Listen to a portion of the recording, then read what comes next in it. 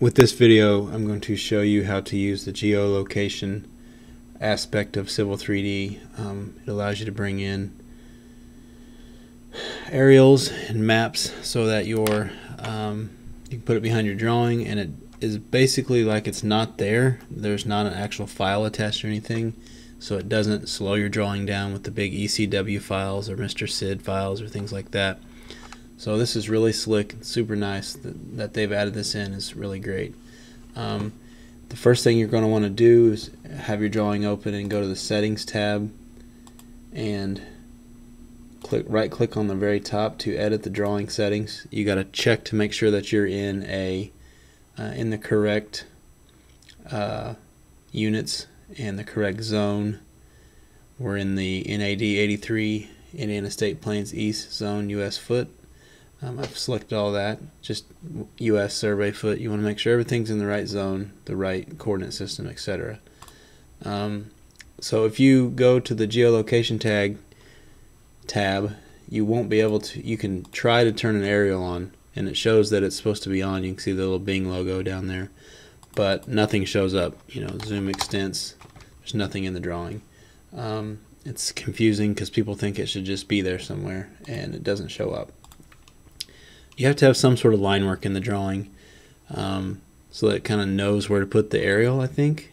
I guess that's as I've figured it out. There has to be line work in the correct coordinate zone, real world coordinates, to get the aerials and the other imagery to work. So I go bring in a drawing that is in the coordinate zone that we just looked at, Indiana State Plains East.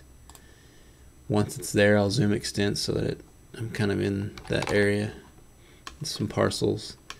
Now if you go up to the Geolocation tab, turn on Map Aerial, you can see the aerial just kind of flows and moves wherever you slide your cursor around. You just kind of keep zooming out, and there's no lag. Usually if you have an aerial this large, there's just a really large amount of lag in the drawing because of the size of the file. So as you can see, you can just keep zooming out, and it's the entire east part of Indiana.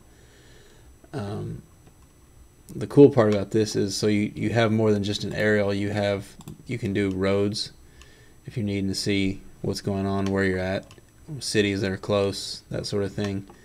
You can do that, and you can do a mix, a hybrid of both. Shows the aerials with the roads behind it. It's very similar to the regular online maps that you would find at Bing or Google or whatever. So this really helps when you're first looking at a project, even later on, working with a project. Being able to have an aerial on behind your line work just makes things easier. So that's the real quick and easy way to get an aerial on with the geolocation tag. If you want to capture just this piece of it and have the rest of it go away, you can click this button and say capture area and just do a window around the area that you want. And so it basically just clips that out. You can see it duplicated the label and stuff down here saying the Microsoft Corporation. So if you want that to go away, the outside part, you just come back here and turn map off, and it just keeps the clip of where you chose that you wanted to see the aerial. If you go inside your viewport, you can zoom, and it just shows the aerial for the clip that you chose. Now if you wanted to change that clip, up here in the ribbon it shows your options. You can make it a hybrid of just the clip, so now it would be, it shows the roads and things. If you want to get rid of, oh man, I chose the wrong part, you can just delete that, turn your map back on, capture the area again, and if you wanted to exclude a few parcels, and then you can turn your map back off, and that's just the piece that you chose.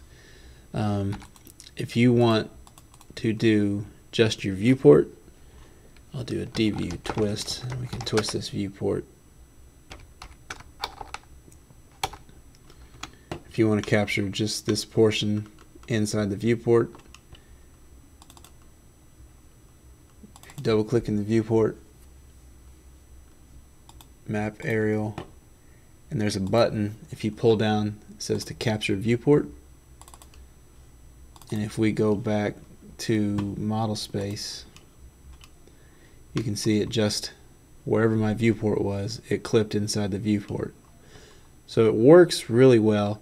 The kind of the downside of this is that these images are not really clear. You know, some of the files that you pull in from the ECW files are, you know, 6-inch resolution and whatnot. That's not these images are not that clear. So when you go to print them, there's going to be a little bit of graininess to the image, but for the most part, the advantage of it not being draggy on your drawing is much better than having that good of an aerial if it's just for exhibits and things. If it's for a plot or something that's going to be displayed, you'll want to get better aerials, but for the most part these images are pretty good. And you can change the quality of the image. If you click in the viewport, click on the capture that you did, and up here you can change from coarse. You see it gets really grainy, and then if you go to very fine, it sharpens it up. And then you can adjust the fade to make it darker or lighter, the contrast, and the brightness. So that is how to use the geolocation map inside of Civil 3D 2018.